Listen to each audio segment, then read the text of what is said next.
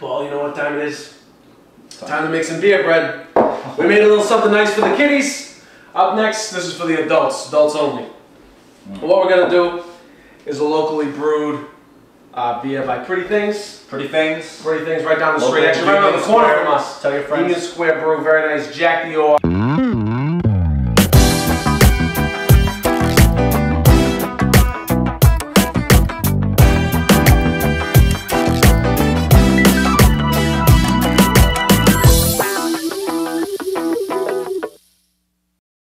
We're going to do a Jack the Orr with our beer bread. A little Pretty Things. We measured out a little something for the kids. We got 12 ounces. We got about 3 cups here of some sifted flour. I like it sifted, give it a real nice texture. We got another 3 tablespoons or teaspoons or some spoons of some sugar. We're going to mix it. Real simple. Paul, I need a little spoon action. So if you can do that for me. You got a little flour first. Flour first always, do a little sugar on top of that, make it nice and sweet. Now, I measured this out ahead of time. It's 12 ounces. It's a normal beer. Of course, good friends over at Pretty Things were able to do a supersize me. But what we're going to do next is pour the beer right in there. Of course, we're going to take a handy dandy spoonie, do a little mixy pull. Mixy, mixy, mixy. See that nice foam action? Of course, you're going to want to just dip your face in there and take a little swiggle, but you bring your side beer for that, so avoid doing any of that whenever possible. Now you're going to find that the consistency is really odd until you really work through that shit. I mean, you make a bread, so you want a bread dough. Now it's not going to have to rise. It's a self-rising flour. It's none of this kneading shit. You don't need to spend any time doing any of that. You don't need to let it sit 12 hours in a freaking vacuum bag or any of that crazy shit. Paul, what are you thinking? How's it looking? Looks good. Let me see. Getting there. Give you the full test. This is my mother's recipe. Yep, yep. So, Mother Paul. do it proud. Mother Paul. Mrs. Paul's mom. Paul's mom. Beautiful. Nice. So the final step here before we put it in the oven, we're going to be plopping our little dough mixture in a greased pan. So really, just give it a little push, pushy push. It's all going to settle. It's going to do its own thing in the oven.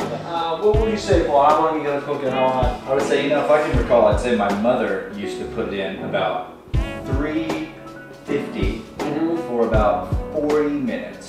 Yeah, I'd say your mother.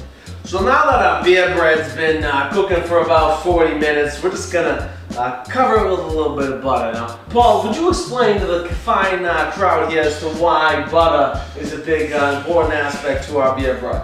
Yeah, so it's a very simple bread. It's got beer, self-rising flour, sugar, and we sprayed butter there on the pan. So to give it a little bit more oomph, give it some flavor, give it a little bit of that down-home goodness, we're gonna add some butter on the top, let it melt up on there, stick it back in the oven for a little bit more, and then it's gonna get nice and golden and crispy, and it's gonna just be mwah. Make out with that thing right there. We're gonna do it real nice. Yeah, absolutely. We're gonna take this butter here, paint it on, pretend you're a little Picasso. A little something fancy like there. Jackson Pollock. Little Jackson Pollock. Throw back in the oven there.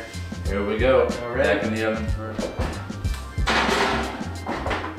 So beer bread has had a chance to be buttered up, put back in the oven, and cooked for another 5-10 minutes. We'll give it a nice kind of golden crisp crunch topping. What we're gonna do now, Paul, is sample time. Nice. Yeah. Paul, that right there isn't. But before I think we do the official testing, I think we should bring our good friend Nate back out here. Let him get a little gobbly-doo. Oh, Nate? Nate indeed. Nate? Is Nate here? Nate? Is Nate around? Hey! What do we got here? This is late night beer bread. So this is a little courtesy of our friends at Pretty Things, the Jack the Orr brew. So this is a Jack the Orr bread? This is a Jack the Orr bread. Wow, I'm excited. I'm just gonna go ahead and Thank you guys. See you guys next time. Yeah.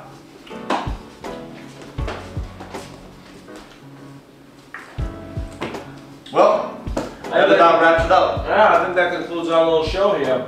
Paul, it's been a pleasure. Absolutely. Thank you and yours. Yep. We'll talk to y'all soon.